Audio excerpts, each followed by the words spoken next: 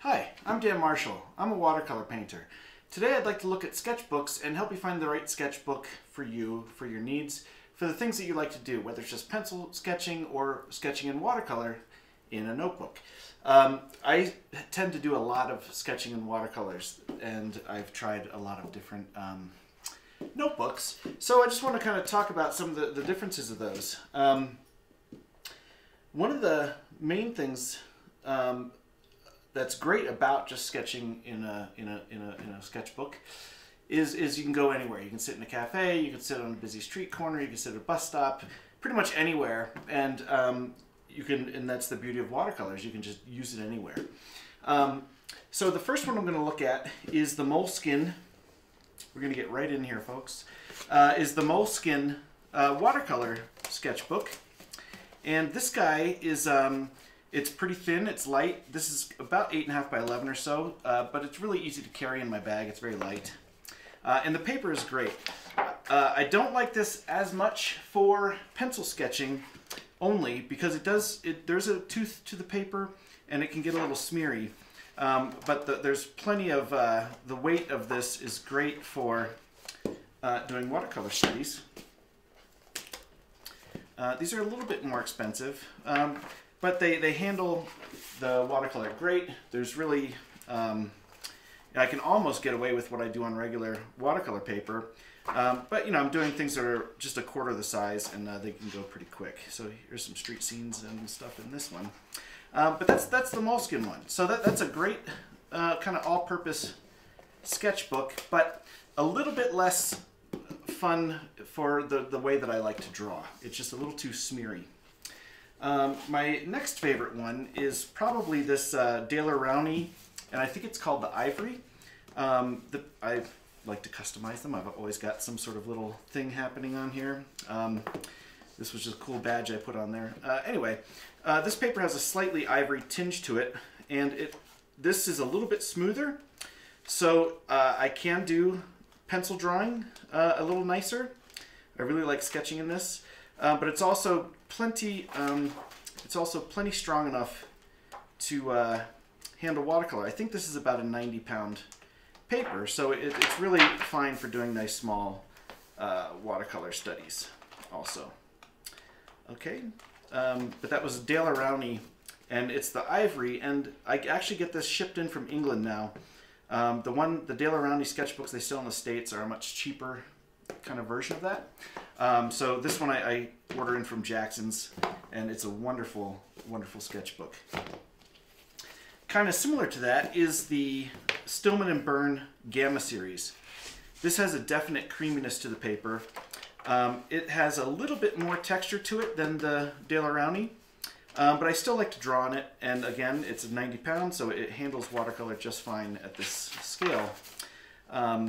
And it actually, I don't have any problems with lifting up or layering on top. It's a really nice, good quality sketchbook. And this is also, this one is a little bit more UK sized. I think it's like an A5. I can't remember the size of it, but it's just a slightly different size than the American sized sketchbooks. And then also you can get this Stillman & Byrne Gamma you can get in different sizes and with different covers. So this is a smaller size, and this one is really full, but this is great. It's got sketches from travels all over the world, New York, there's probably some Japan in here, California, but anyway, this is it's the exact same paper as the Stillman & Byrne Gamma series, and it's a nice, lighter, easier, portable size. What's really cool is they've also started doing these soft covers, and this one is in a regular portrait format, and they also have a landscape format.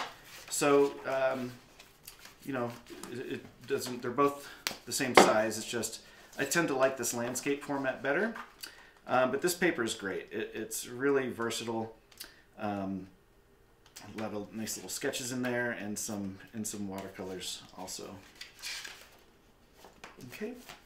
Another cool thing I've done with the Stillman and Burn is I actually took I bought one and kind of cannibalized it, cut out the paper, and I've got this really cool binder from, it's actually from the Bowery Hotel, but I thought it was really cool, so I might have accidentally left with it. It was their menu. So I took some of that Stillman and Burn paper and just triple hole punched it and put it in here to use. It's an interesting format having this kind of vertical page, and I haven't done one yet, but I could theoretically do a nice big kind of horizontal landscape in there. But I can't resist the urge to customize things and just sort of make them my own. But that's with that gamma paper in there also. Another thing that's kind of fun is trying out colored paper. So this is the Cachet from Dale Rowney. And this is, it's basically a craft paper. This sketchbook, it's got Nihon. I took this on a trip with me to Japan. So it's got some sketches and studies from the airplane, from the airport in Kyoto. But it's really neat because you're working on this sort of pre-toned paper, so you can get some pretty cool effects when you're sketching on it in watercolor. That's another one that I kind of like to play with sometimes. This guy, that was a Stillman and Burn. And the last one we'll look at is this. This is pretty cool. This is the Venezia sketchbook from Fabriano. And this has a really nice paper too. This is probably even a little heavier.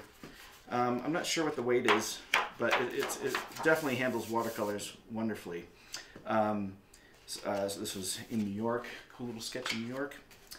Sketching at the airport. That looks like that might be Japan also.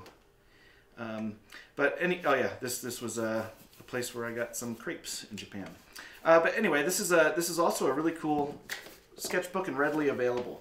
So the Stillman and Burn you can get at most art shops. This Fabriano is pretty common. I think this Dale Rowney you can get pretty readily in the States. The only one that and the Moleskines are really easy to get. I think they might even have them at some like Staples and things. They've got a pretty good Moleskine collection. So the only one I really order in is this one from Jackson's, and this is their ivory paper from Dale Rowney. But they'll ship it to the States from Jackson's Art Supply in England. So anyway, that's just a little look at some sketchbooks and the ones I like to use. And hopefully you try these out and you like them for sketching.